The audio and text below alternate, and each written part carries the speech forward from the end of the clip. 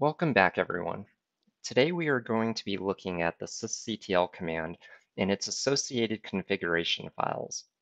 Having a good understanding of this will allow you to manage parameters in your proc file system. So the first thing to understand is the procfs itself. The proc file system is a virtual file system and is normally mounted under /proc on most Linux distributions. So let's go ahead and take a look at that with the mount command. So if we look at proc using the mount command, we can see that it's proc and it's mounted on /proc with type proc, and the mount options are read write, no suid, no dev, no exec, and rel time. So let's go ahead and take a look inside of /proc.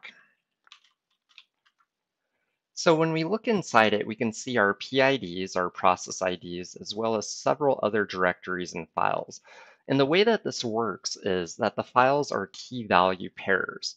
So the name of the file is the key and the contents of the file are the values.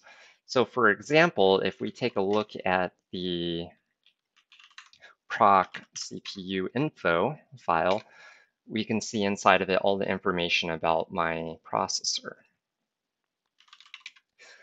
Now the file or the directory that we're interested in today is the /proc/sys. And if we look inside of this, we see several other directories. We see dev, sf, kernel, net, user. And what these refer to is dev would be your devices, fs would be file system, kernel would be options that directly affect the kernel, net is network, VM would be your memory. So let's drill down and take a look at just one of them. And the one that we're interested in today is the net IPv4 ICMP echo ignore all. And we're going to look at this one because of the effects of it are very obvious. So I'll start off by showing you we can ping the local host 127.0.0.1 and it returns. So let's go ahead and read the contents of that. So we're going to count out the contents of proc, sys, net IPv4, and then ICMP echo ignore all. And we can see that the contents of it are 0, which means that it's not turned on. So we can turn this on by echoing into the file, but we can't echo into it directly. So what we need to do is echo into sudo. So we're going to echo 1, and then we're going to sudo t, and then the file that we want to t into. So proc sys net IPv4 CMP echo ignore all. Enter our sudo password, and now when we cat that again, we can see that the value is 1.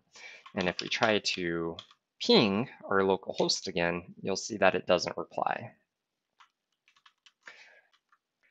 Now, another way that we can read the value of this parameter is using the ctl command. So let's clear this out, and what we're going to use is the sysctl, and we'll start off with -a and pipe it into less because it's going to be a lot of output. And it'll show us all of the current kernel parameters. So if we take a look at this, we can see all of our kernel parameters, so we'll clear out of that. But if we want to look at one individually, instead of grepping through it, we can use sysctl and then AR, which will allow us to use a regular expression. Oops. And we'll take a look at ICMP here. And that'll show us everything that has ICMP included in it. And if we take a look at the top one, we can see the net IPv4 ICMP echo ignore all, and it's set to 1. Now we can also change this parameter using the sysctl command. So instead of having to echo into it, we can use the -w option and write. So let's go ahead and clear this. We will use sudo sysctl -w for write. And then we need the name of the kernel parameter that we're going to write into. So it's going to be net.ipv4.icmp echo ignore all. and we're going to have an equal and then 0.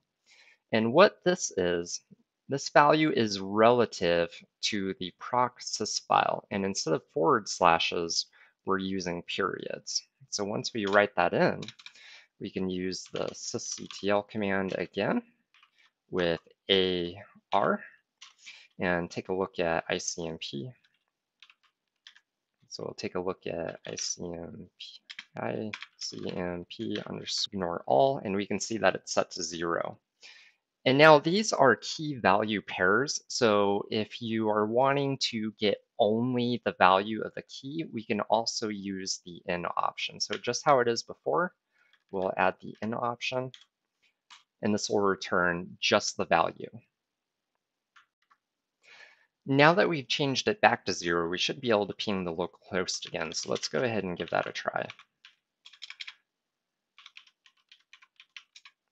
And we can ping it. Changing kernel parameters this way is not persistent, and it won't survive a reboot. So if we want these changes to be persistent, we need to add those changes into the appropriate file in the sysctl.d directory. So let's go ahead and take a look at that and do that. So we're going to change directory into etc sysctl.d, and we can take a look at the files that are located in here.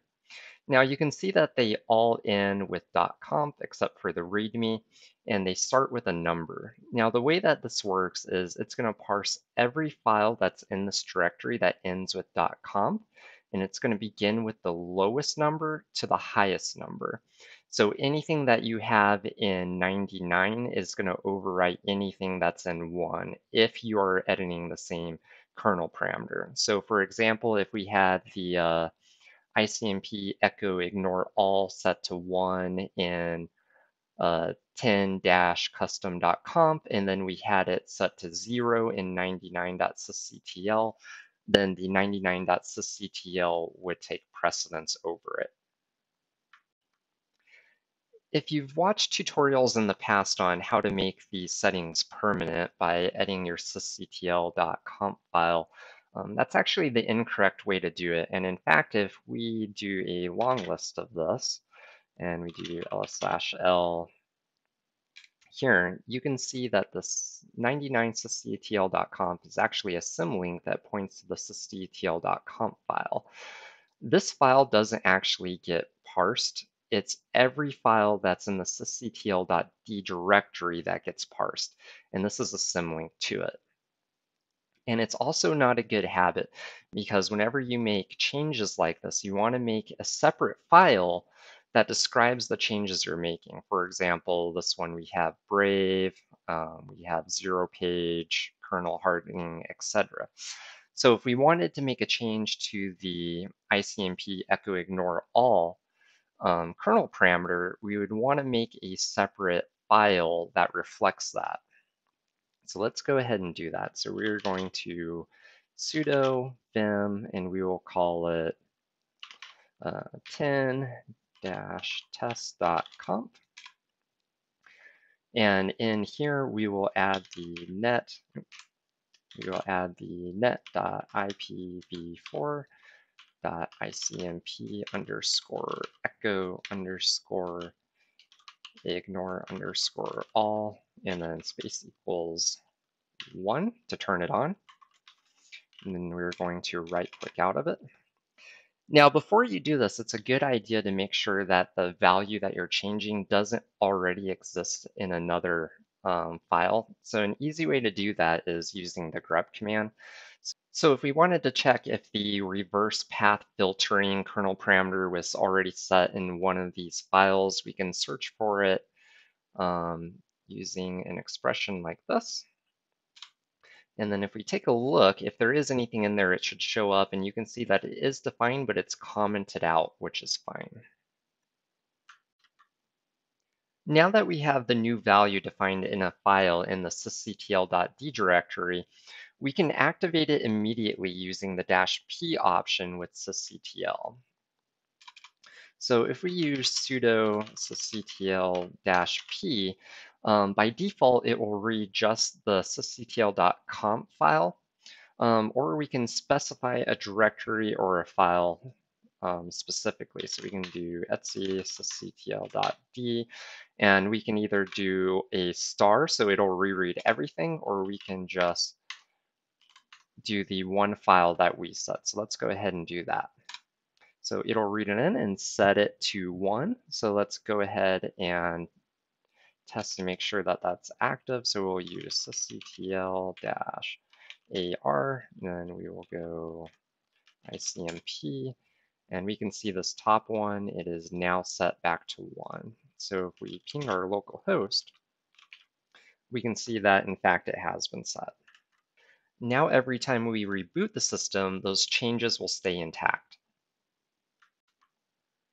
And that is the proper way to use the sysctl command and edit its configuration files to manage your proc file system. If you found this video helpful, be sure to like and subscribe.